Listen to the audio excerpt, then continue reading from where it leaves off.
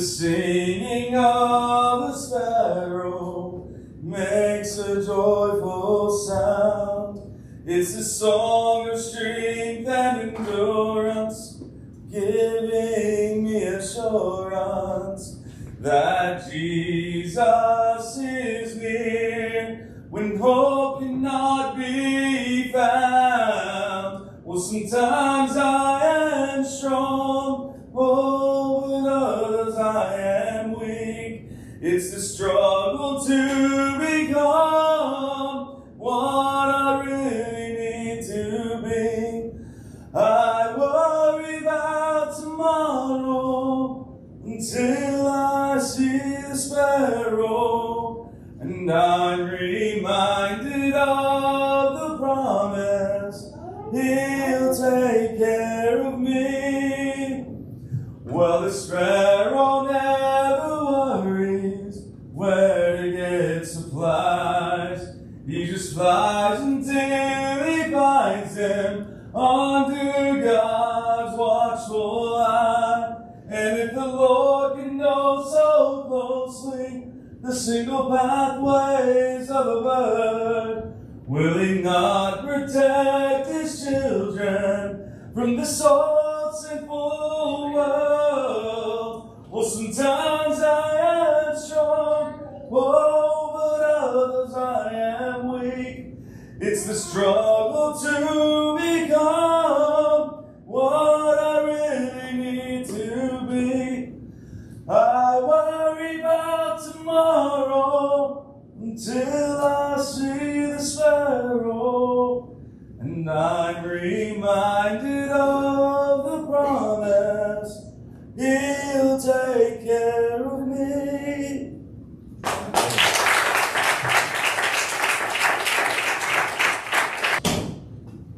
Amen. Just one verse in your hearing tonight. Psalm 25:4. Psalm 25:4.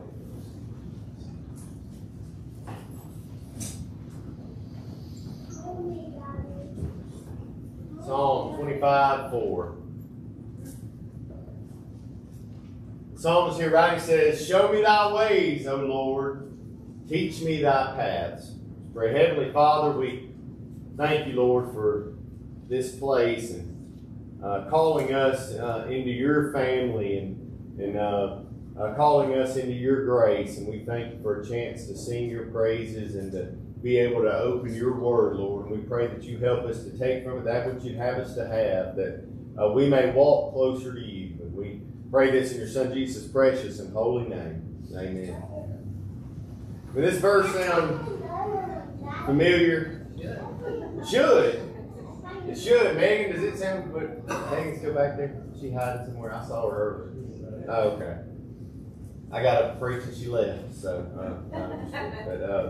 should sound familiar. And I'm not trying to rehash Bible school, but this was the central verse of Bible school. You know, the text each night was taken out of the Gospels or out of Acts because it talked about Peter. The narrative was around Peter, like maybe Peter leaving his fishing to become a fisher of men, and when Jesus bid him to come out to him on the water, and he walked on the water, and in Acts out of about Peter boldly witnessing regardless of beatings and imprisonment and all of that stuff, and Peter witnessing and meeting with Cornelius, the Italian man, the Gentile, who was unclean, but Lord led him in a path along that ways. And so this was the verse of Bible school. And I'll be honest with you, this verse has kind of stuck with me.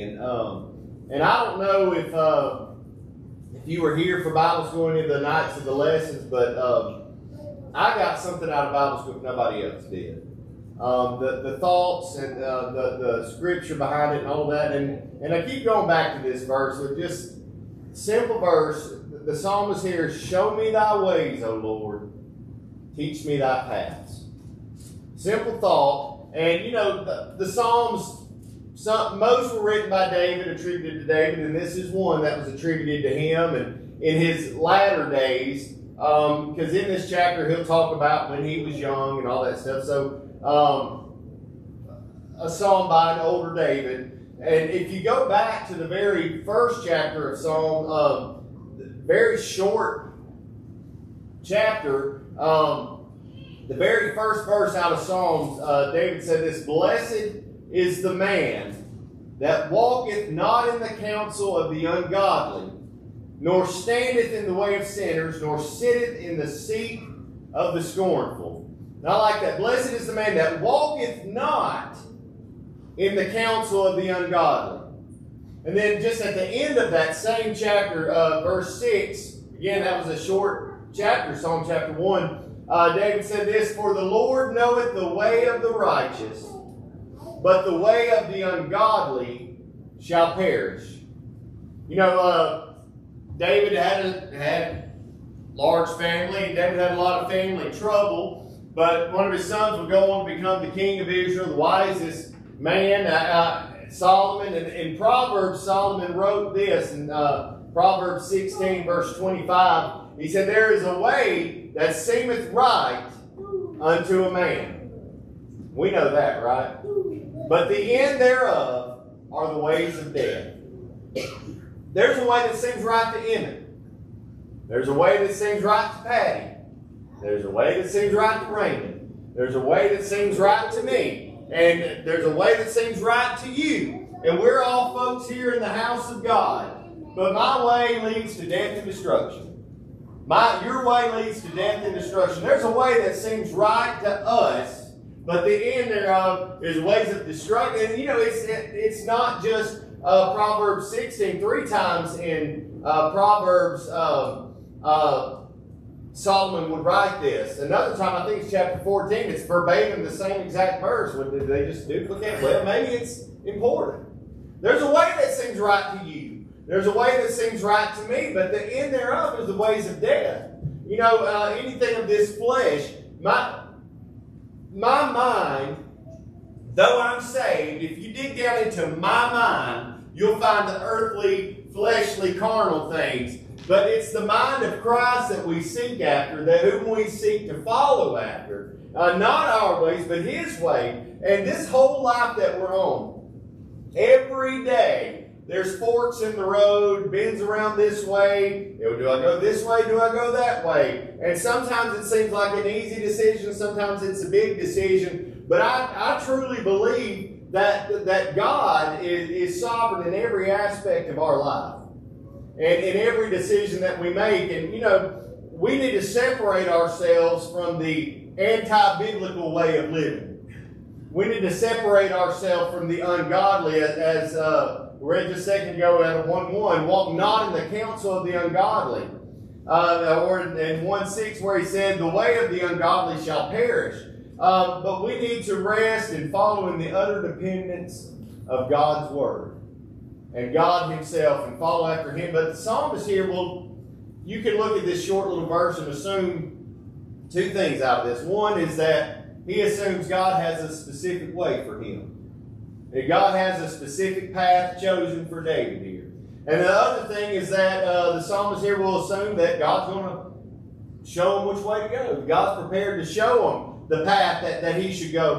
But if we look at that, if God has a specific path, if God has a specific plan, we have to really realize, and it's hard to wrap our heads around this, is God is interested in our day-to-day life.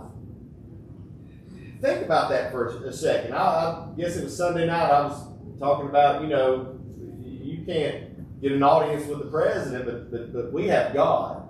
A personal relationship with Him. But think about that. God is interested in our day-to-day life. Now, I'm not trying to be ugly here, but this is just, honestly, you got to be careful who you ask. Hey, what's been going on with you?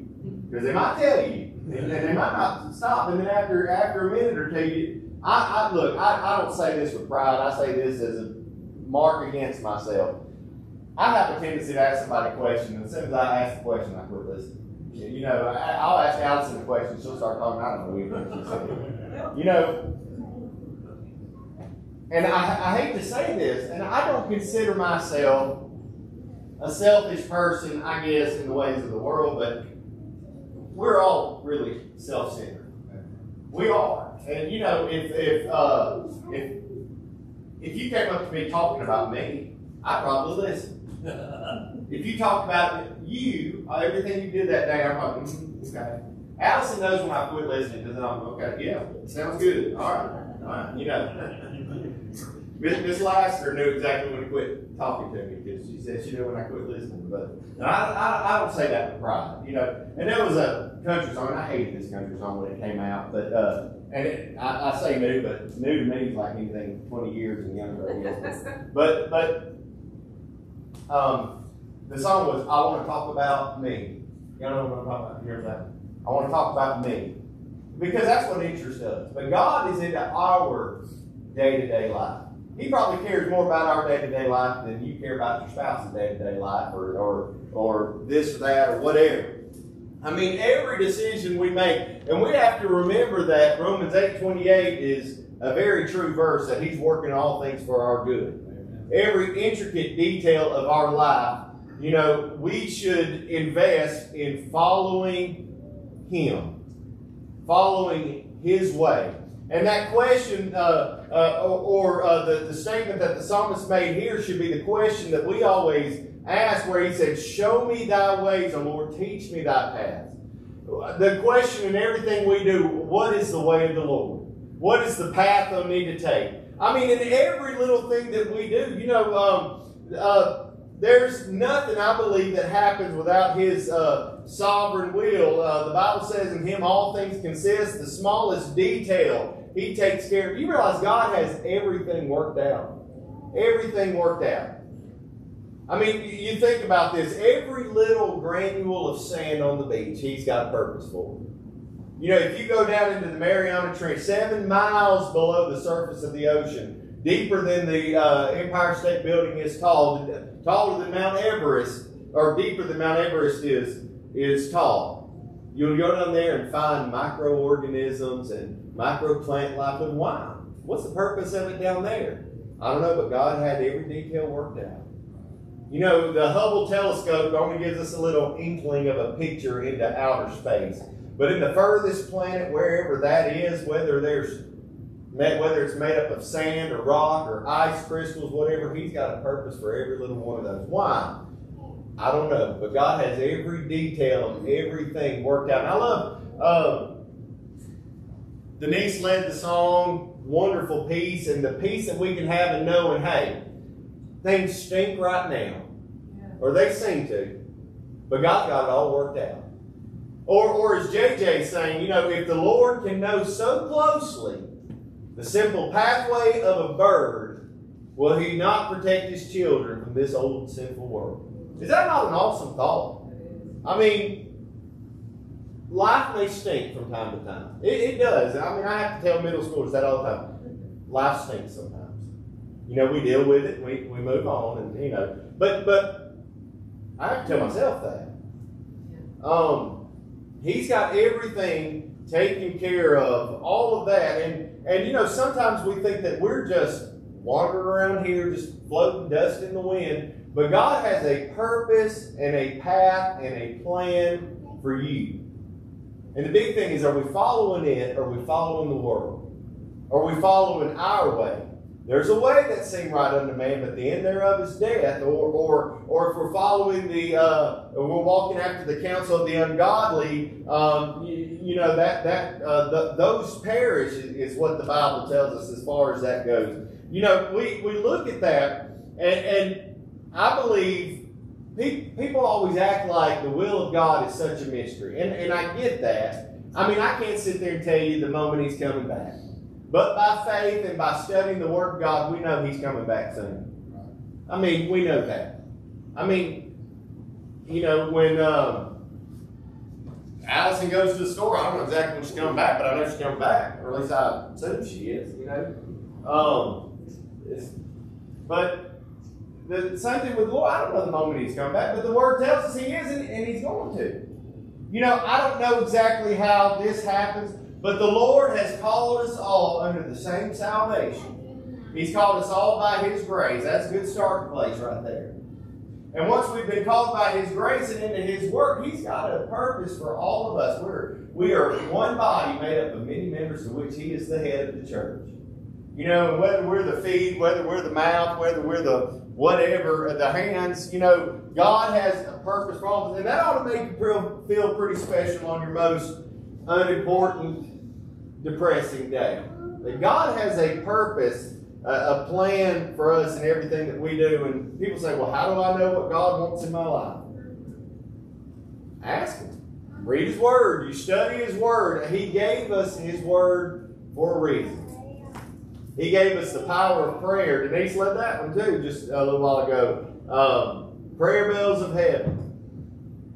Amen. Prayer and studying His Word. It's just like Tommy mentioned Waze a few services ago. I use Waze all the time. A lot of you probably use that or some sort of GPS. If I don't know where I'm going, first thing I do is I look at that. All right? I say, no, they pull out the map, but with that, it says, 500 feet, turn right. If I didn't know where I was, how would I know that? If we don't know where we're supposed to head in this life, why are we not looking at the source?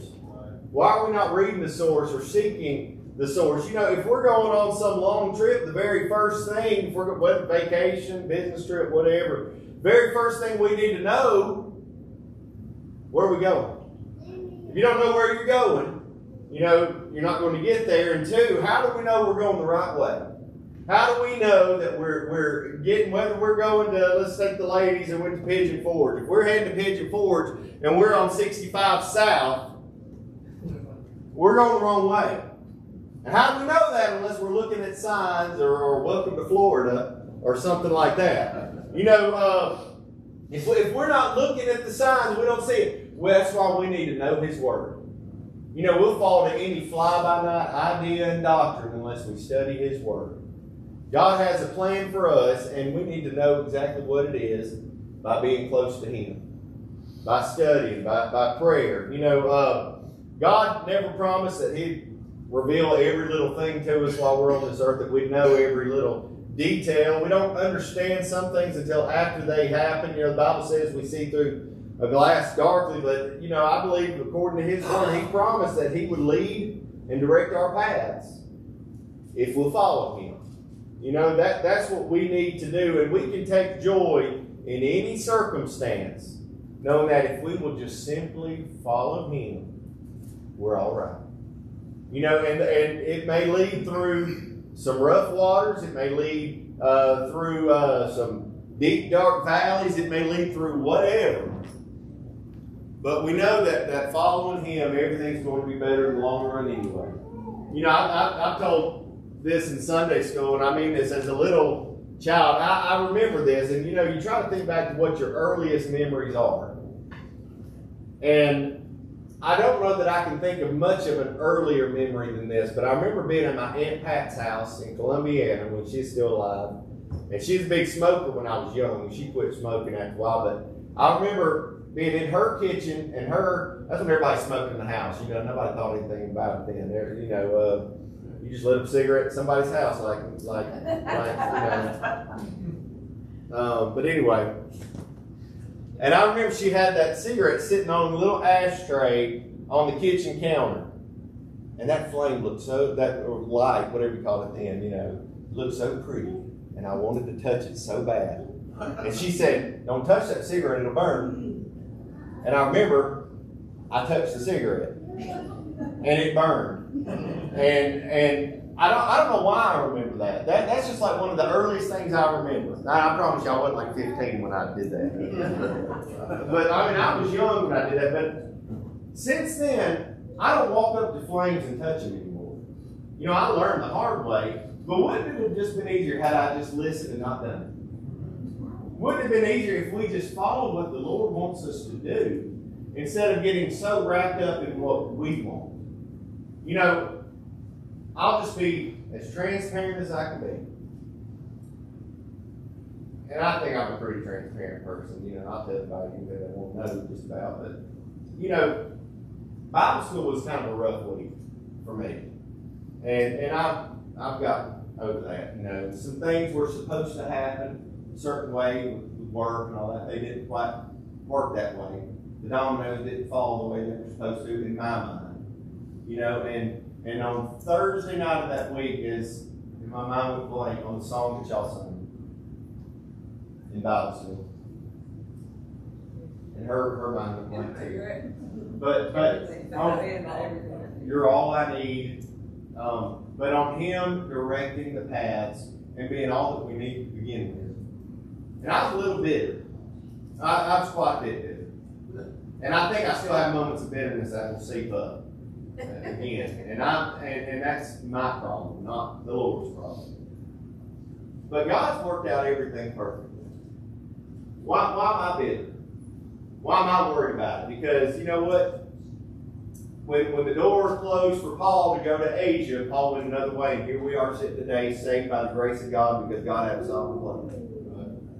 God had a sovereign plan in everything we do. Are we following His path? Or are we following your own path? Are we following the path of the world that leads to destruction, where folks perish? There's a way that seems right unto man, but the end thereof is death. You know, that verse there said, show me thy ways, show me thy paths, teach me thy ways. You know, I believe that we can learn a lot from the Lord if we'll just learn a lot from Him. If we'll just listen. And that means, hey, studying His Word, coming to His house, being here, being in prayer, studying in our own time. I mean, how else will we know where to go unless we look at the map and sort of how else will we know unless we look at His map, study it. I mean, let's stand together.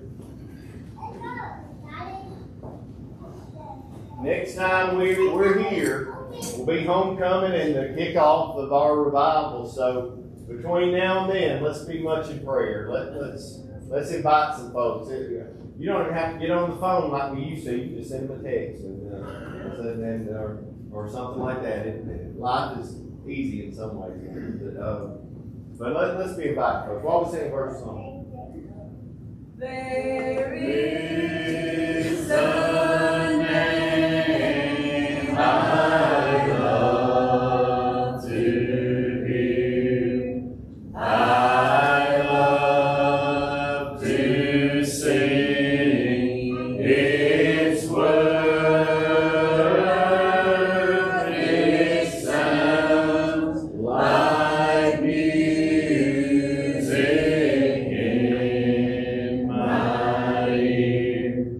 The sweetest name on earth.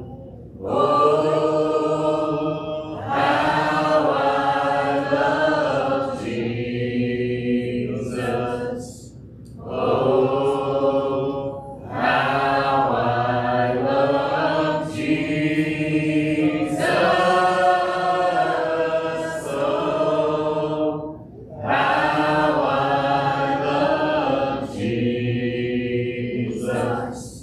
Because He first loved me. Amen. Remember homecoming revival? Anything we said before we dismiss in prayer? If not, Jimmy, will you dismiss? Thank you, Lord, for staying over. Thank you for everybody here, Lord, and just pray that you'll be with us and everybody at the national prayer. We let the Lord bless them. Just be with all of them. You know each and every one of me. We pray that you'll give them peace, as the song said. Lord, just thank you for everything, Lord. Thank you, Brad. Thank you, Tommy, about it, Lord. All the people that had a part of the church, Lord. Just thank you for this new and that's the thing, precious Lord.